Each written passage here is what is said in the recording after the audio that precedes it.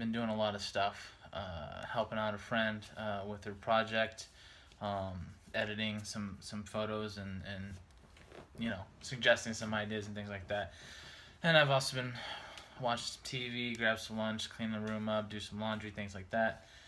And during the course of this time, on my Instagram, a random person liked a photo of mine. And it was one night, it was 2 days ago, that after I left work, I got triggered. I hadn't got my hair cut in 2 weeks because I was traveling to see the Broham. Took a picture, and posted on my Instagram, and there was this like from I am fighting with you. I checked it out, and it says, I'm on a mission to help our nation's heroes with PTSD. Visit our site to learn more. We have a support forum for veterans and spouses to help each other.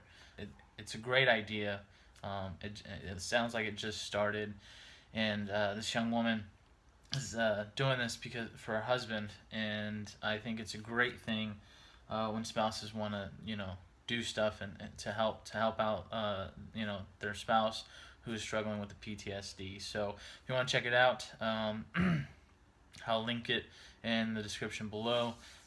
It's www.iamfightingforyou.org, and it's pretty awesome, because the VA, if any of you have ever been through the struggle with the VA, it's tough. There's so many loopholes and back alleys, and even if you have it all figured out, there's still roadblocks in the way, and there's no instant access. And I believe, for me personally, that is the most daunting thing ever. Yeah, you can be patient, when you're not having any issues, when you're not dealing with it right at that moment. And that's not always the case, There's a lot of times where it just hits you, and you can't rely on the VA or any of the VA resources to help you right then and there. So a lot of times, veterans and other people with PTSD, you struggle, but you find your own way through. Mine is I watch movies and I watch TV. But that's also what I did to kill time when I was overseas, when there was any kind of downtime, and it was available, like Wi-Fi or something like that, or Bazaar. I can get some Hodge copies or something like that. I was watching movies, watching TV, just basically zoning out. And I know that's not a good thing. And so I'm trying to turn it into a positive for myself, and that's why I'm doing the channel, learning as much as I can about filming. I've always been interested in film, but I was always too scared to try anything and go forward with that. So so far, I've stuck with it, and it definitely keeps me centered and balanced. I was checking this out, and if I haven't mentioned it before, I watched Casey Neistat videos on YouTube. I stumbled across them a while back, and I was like, this is amazing. And I was just watching one that he had uploaded a while ago, and it's called That Time in Afghanistan. And I will link that again in the description below, because he spent a week out there doing this project, to tattoo soldiers, in a combat zone. He was talking to a buddy of his, Roger, who is a pararescue guy, and so linked a whole bunch of stuff, and come to find out that Roger, let me pull it up here, his name's Roger Sparks, and he has an Instagram as well, and it turns out that he does tattoos now, and he literally said in this Casey vlog that it's because of that week that he spent. They got tattooed right after they did a mission, and I'll tell you what, man, if I was able to get tattooed while I was over there after a mission, or pretty much just any time when we lost somebody, I definitely would have a lot more tattoos than I have now. And so I was checking out his Instagram, looking at his work, and honestly, I don't know exactly how long he's been tattooing, probably for a while now, because this Afghanistan was 5 years ago, something like that.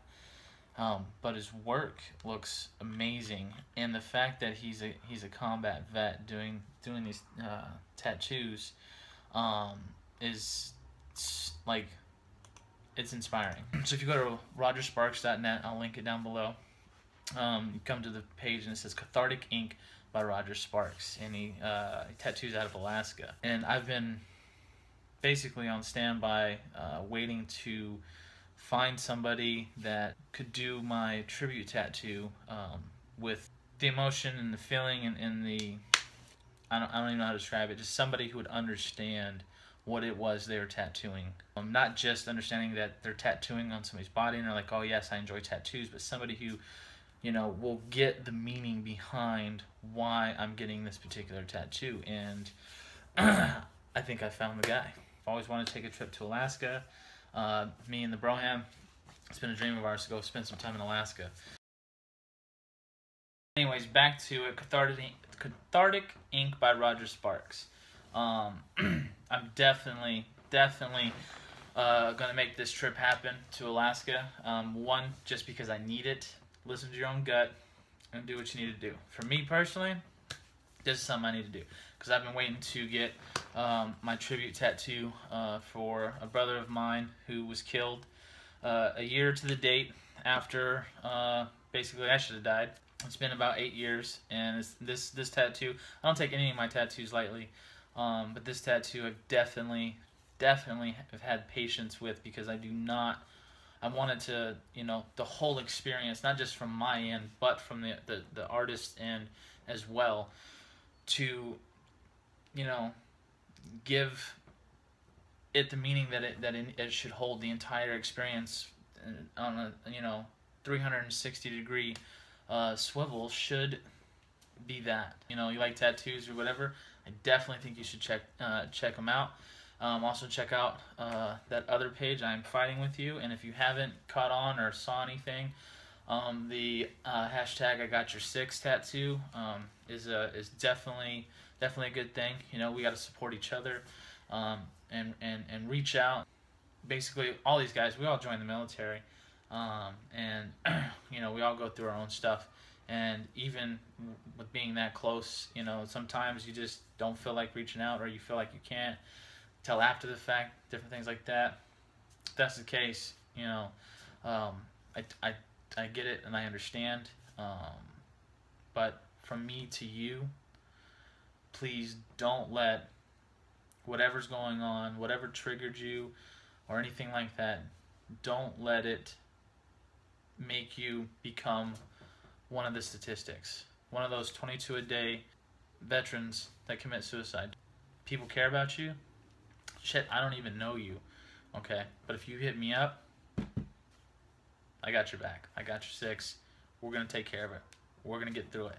If you can make it through that and know that people have your back, that you have their back, and basically for the simple fact of, so everybody gets home, so everybody makes it back, then you have the mentality, you have the training, and you understand what it means. Step up and do your duty for yourself now, because you did your duty for everybody else.